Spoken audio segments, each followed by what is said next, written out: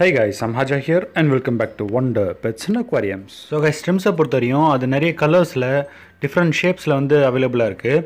யூஸ்வலாக பார்த்தீங்கன்னா வந்து மார்க்கெட்டில் வந்து ஒவ்வொரு ஷ்ரிம்ஸும் ஒவ்வொரு ப்ரைஸில் அவைலபிளாக இருக்கும். அதுவும் இல்லாமல் ஒவ்வொரு ஷ்ரிம்ப்பும் வந்து டிஃப்ரெண்ட் கேரக்டர்ஸில் டிஃப்ரெண்ட் டைப்ஸ் ஆஃப் பேராமீட்டர்ஸில் அது வந்து வளர்க்குற மாதிரி இருக்கும். வாட்டர் கண்டிஷனும் வந்து டிஃபர் ஆகும்.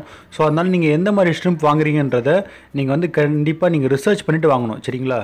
ஸோ கைஸ், நீங்கள் ஸ்ட்ரிம்ஸ் நீங்கள் வாங்கணும்னு முடிவு பண்ணிட்டீங்க அப்படின்னா ஃபஸ்ட்டு நீங்கள் பார்க்க வேண்டியது வந்து வாட்டர் குவாலிட்டி, சரிங்களா? வாட்டர் குவாலிட்டி வந்து ரொம்ப முக்கியம். ஒவ்வொரு ஸ்ட்ரிம்ஸ்க்கு வந்து வாட்டர் பேராமீட்டர் சேஞ்ச் ஆகும். அதுக்கேற்ற மாதிரி நீங்கள் வந்து வாட்டர் குவாலிட்டி நீங்கள் வந்து வச்சுக்கணும். நீங்கள் சரியாக மெயின்டைன் பண்ணலன்னா சீக்கிரமாக வந்து உங்கள் ஸ்ட்ரிம்ஸ் வந்து சாகிறதுக்கு நிறைய சான்ஸ் இருக்குது. குறிப்பாக ரெட் செரிலாம் வந்து பார்த்தீங்கன்னா வந்து வாட்டர் பேராமீட்டர் நீங்கள் வந்து கண்டிப்பாக ரொம்ப நோட் பண்ணியிருக்கணும். ஆனால் கிளாஸ் ஸ்ட்ரிம்ஸ்லாம் நீங்கள் பார்த்தீங்கன்னா வச்சுக்கோங்களேன், அது ஓரளவுக்கு நீங்கள் வந்து வாட்டர் குவாலிட்டி வந்து ஓரளவுக்கு மெயின்டைன் பண்ணலனாலும் அது நல்லா சர்வே ஆகிடும். அதாவது கேர் பண்ணுறது ரொம்ப ஈஸின்னு சொல்ல வரேன். ஸோ அடுத்து பல பேருக்கு என்ன சந்தேகம் வரும்னா, ஃபிஷ்ஷஸ் கூட ஸ்ட்ரிம்ஸ் விடலாமா என்ற சந்தேகம் வரும். என்னோட சஜஷன் வந்து விடக்கூடாது. ஏன்னா வந்து பல ஸ்ட்ரிம்ஸு அக்ரெசிவாக இருக்கும், சிலது வந்து நான் அக்ரெசிவாக இருக்கும், கம்யூனலாக இருக்கும், சரிங்களா? இப்போ வந்து ஃபிஷ்ஷஸ் என்ன ஆகும்னா, காமன் ப்ரேவே வந்து ஸ்ட்ரிம்ஸாக இருக்கிறதுனால மோஸ்ட் ஆஃப் த ஃபிஷ் வந்து அதை அட்டாக் பண்ணி ப்ரேவாக சாப்பிட்றதுக்கு நிறைய சான்ஸ் இருக்குது. ஸோ அதனால் என்னோடய சஜஷன் படி நீங்கள் வந்து ஃபிஷ்ஷஸ் கூட விடக்கூடாது.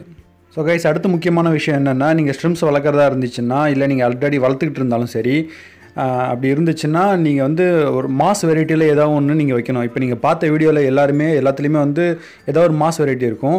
ஈஸியாக உங்களுக்கு பார்த்தீங்கன்னா வந்து கிறிஸ்மஸ் மாஸ்லாம் கிடைக்கும். நீங்கள் வந்து அது நீங்கள் கண்டிப்பாக அது வச்சிங்கன்னா இன்னும் பெட்டராக இருக்கும். லாங் லைஃப்க்கு நீங்கள் வந்து ஸ்ட்ரிம்ஸ் வச்சுருக்கலாம். அதுவும் இல்லாமல் கிறிஸ்மஸ் மாஸ் வந்து ப்ரீட் பண்ணுறதுக்கு ரொம்ப ஹெல்ப் பண்ணும். ஸோ அதனால் அது வந்து கொஞ்சம் ப்ரைஸ் அதிகம்னாலும் நீங்கள் கொஞ்சமாக வச்சு நீங்கள் வாங்கி ஒரு பண்டில் பண்ணி நீங்கள் வச்சுக்கலாம். ஸோ கைஸ், இப்போ ஸ்ட்ரிம்ஸில் எப்படி மேல் அண்ட் ஃபீமேலை ஐடென்டிஃபை பண்ணணுன்றதை பற்றி பார்ப்போம்.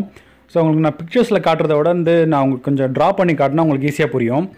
So male and female identify பண்ணுறது நான் இந்த மெத்தட் தான் ஃபாலோ பண்ணிகிட்ருக்கேன். உங்களுக்கு வேறு ஏதாவது மெத்தட் தெரிஞ்சிச்சுன்னா கமெண்ட் செக்ஷனில் கமெண்ட் பண்ணுங்கள். ஆனால் இதை எனக்கு தெரிஞ்சு இதான் ரொம்ப ஈஸி பெஸ்ட் மெத்தட், சரிங்களா? ஸோ ஒரு ஸ்மைலி சிம்பிள் போட்டுக்கலாம். இப்போது இந்த ஸ்டொமக் பகுதி இருக்குது இல்லையா, இந்த ஸ்டொமக் பகுதி ஃபீமேலுக்கு எப்பயுமே பெருசாக இருக்கும். அதாவது இந்த ஸ்டொமக் வந்து ரொம்ப பெருசாக வரும்.